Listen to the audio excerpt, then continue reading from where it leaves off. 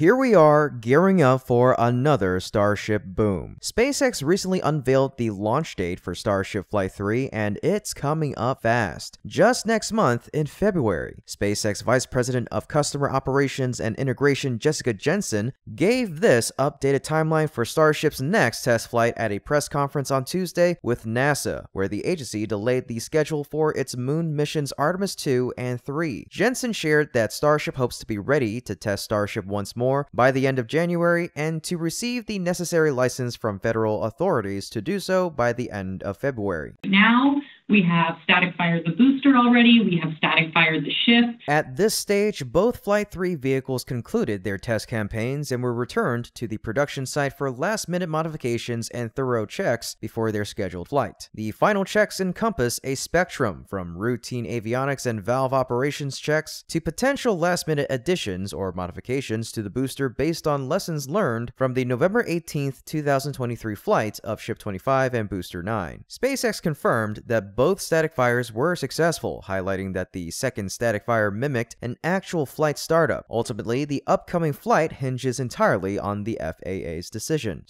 Part of that is closing out the corrective actions from Flight 2. We're on track for that. We're working closely, so we're expecting that license to come in February. The ship, this will not be the mission that does the on-orbit ship-to-ship propellant transfer. So this is just the next series in our iterations of increasing performance and getting to orbit.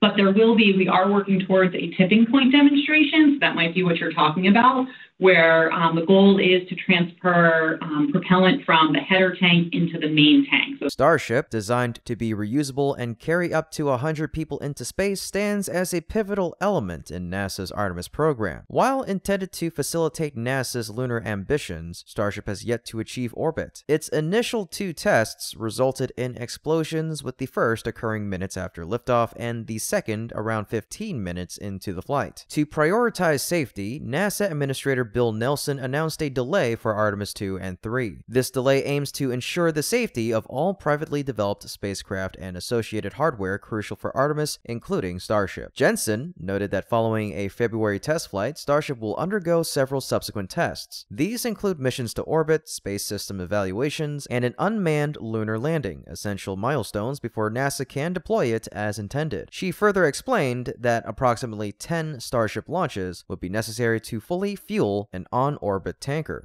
That would be my rough guess right now, but it could be lower depending on how well the first flight tests go, or it could be a little bit higher.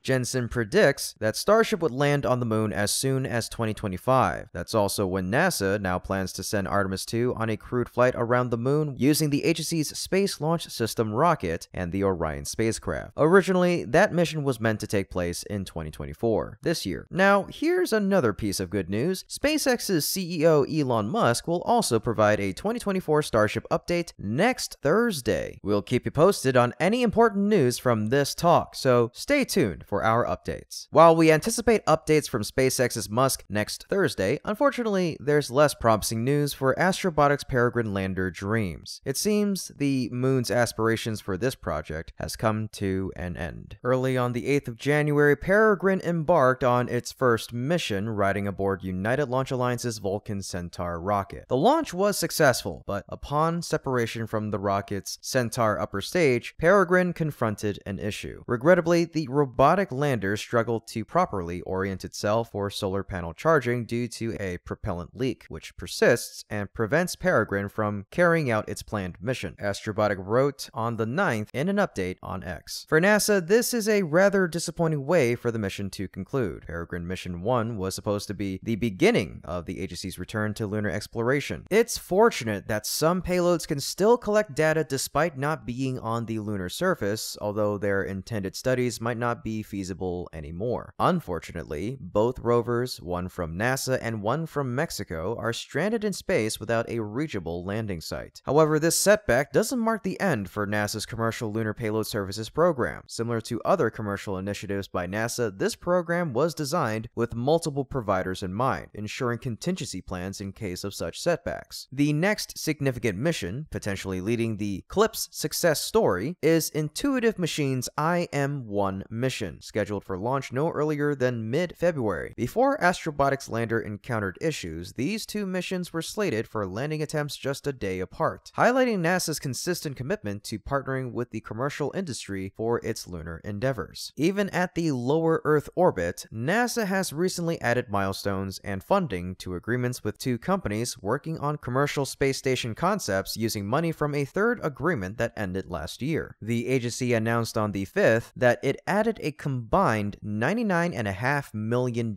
in funding to existing Space Act agreements with Blue Origin and Voyager Space. The two companies received the original agreements back in December of 2021 as part of NASA's Commercial Low Earth Orbit Destinations, or COLD CLD, program to spur the development of commercial space stations intended to succeed the International Space Station. Blue Origin, which is developing the Orbital Reef space station with Sierra Space and other companies, received an increase of $42 million to its original $130 million award. The increase includes additional milestones for subsystem design reviews and technology maturation, as well as work on the station's life support systems. Voyager Space, which is partnered with Airbus Defense and Space to develop the Starlab station, received $57.5 million in additional funding on its $160 million award. That'll go towards various development milestones for the station, as well as work to upgrade Northrop Grumman's Cygnus cargo spacecraft to enable it to dock directly with the station rather than be berthed to it by a robotic arm. The funding comes primarily from a third COLD agreement that NASA awarded to Northrop Grumman. It announced in October that it would no longer pursue its own space station, but instead would work with Voyager Space on Starlab, including providing a version of Cygnus to transport cargo to Starlab. As part of that partnership, Northrop withdrew from its NASA COLD agreement. The agency stated in October that it planned to reallocate the $89 million that had not been spent by Northrop on its $125.6 million award to other COLD providers. NASA said in that very same announcement that it combined the unused money with other program funding to reach the $99.5 million